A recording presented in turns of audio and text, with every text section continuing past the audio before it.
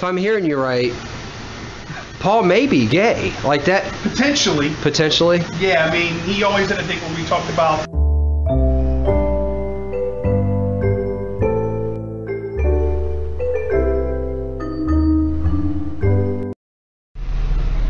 Hey YouTube,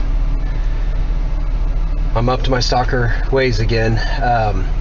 Okay, so I don't know how long I'll be able to do this. Paul's losing interest, but that actually gets me more excited that he's losing interest, because now if he's not interested, then I can start annoying him. That's really my goal. So I'm here at Tony Painter's house, somebody that comments on all the videos, and we're doing some work for him, and so I'm gonna go in, I think maybe in my stalker efforts, getting to the root of Paul's issues and really finding out how really I can annoy him the best.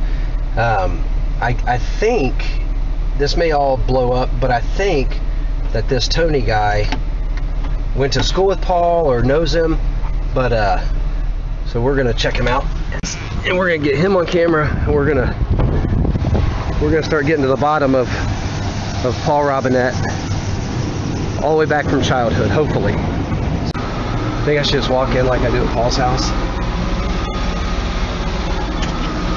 I rang the doorbell. Okay. Right. Hello. Hello. Tony Painter. What's up, Joe? How you doing, man?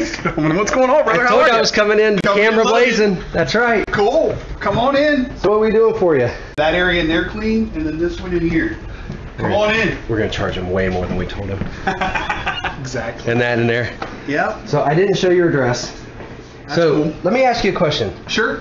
Did you know Paul from childhood or something? Yes. You went to school with him? Paul and I lived probably a mile and a half apart. Really? So where his mom and dad lived on Lockbourne Road, Yeah. my parents lived on Bixby, Right across around from the corner. Park.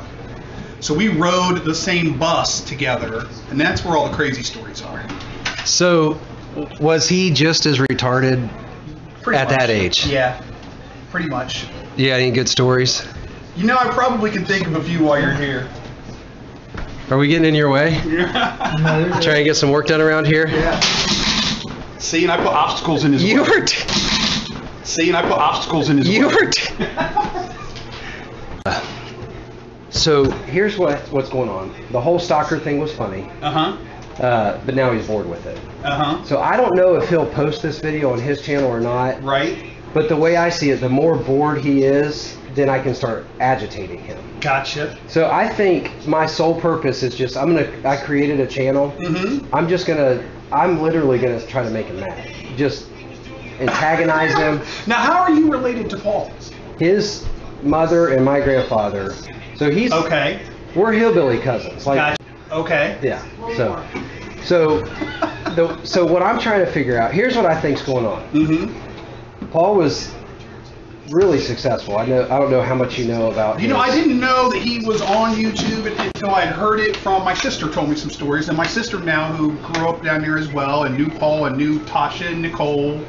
Yeah. And we knew Mark. You know. Yeah. We all rode the same bus together. Okay. Through Hamilton South, which was the elementary school. Right. And then we went to middle school. We all went to middle school together, and then I think around high schools, when we got into high school, is where we all were kind of in like different cliques. Okay. Right. So we didn't talk to Paul a lot in high school. I mean, we said hi to each other. We were also very amicable. But when we were in middle school and going to elementary, I mean, there was lots of interaction on the bus, and you know, stuff that we spent time talking to each other and everything.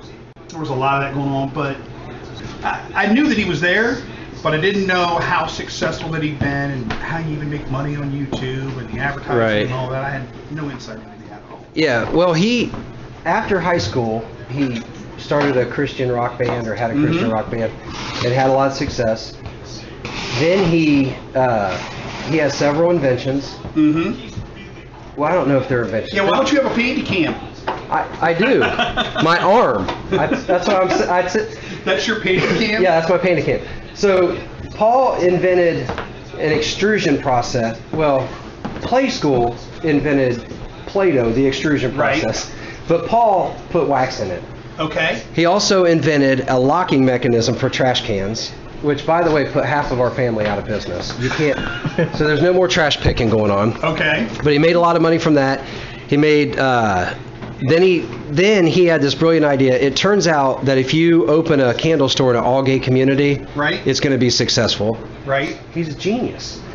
He's a genius. Who would have known? Who would have known that? So now, I have a story to go with that too when we get to that point. Now, what I think he's doing is I think he's got this lead from behind mentality going on. Mm-hmm. I think I'm onto him.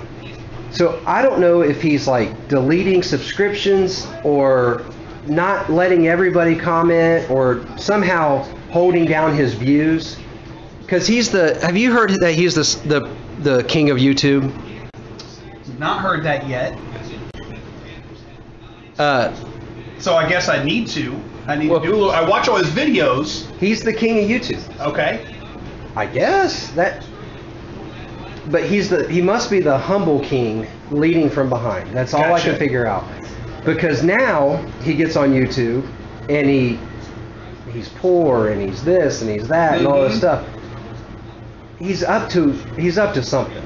It's a scheme. Gotcha. So there's something working in the background. There's something working in the background, right? Okay. And it doesn't matter. Like I've tried to just stop in on him, which he loves. He loves when I just show up at his house unannounced. I think I'm going to do that. Yeah, you should. I'm going to go over with the dog. I'm going to take the dog, which I'll bring her down a little bit. And everybody knows where he lives. Yeah, he puts his address. Puts his address right on there. Gifts.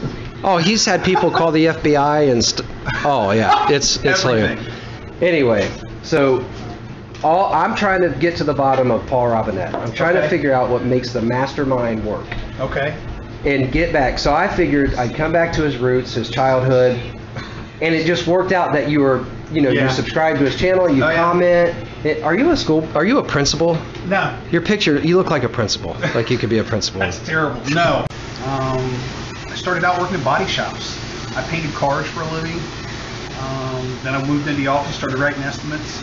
You crash your car, tell you how much it costs you to fix it. And now I work for the company that produces the software that does that. Nice. And I travel. I was telling the guys, I'm gone usually. I travel 27 states. And I have 17 people that work for me. Nice. Work on the team, so yeah. We're up to almost 9 minutes of a video. Nobody's going to watch us that long. Nobody's going to watch us that long. What's your best Paul Robinette, Renetto?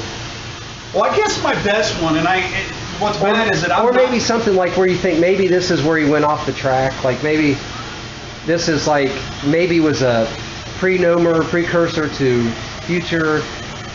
We should have known something. You know, like the serial killers when they shoot up the whole mall. Yeah. And they're like, we should have known. Is there something like that? Like this was a clear-cut indicator. Well, I don't know if there was a clear-cut indicator or if it was something like that, but there was this one time. Paul, and I guess this may lead up to his whole musical career, there was a song that he made up that we used to sing on the bus, and we kept adding things to it. He would come up with new verses to add to it, and I can't remember the whole thing, but it was something like, girls are made of greasy, grimy gopher guts, chopped up parakeets, mishy mashy monkey feet, something like that. And he would add verses that, and we would continue this song on every day on the bus. And it got to be where it was like 5 minutes long. Nice. 6 minutes long. So that's the one thing I remember us, because I can remember us singing those songs on the bus. So you're saying our bus rides were entertaining. I made it very entertaining.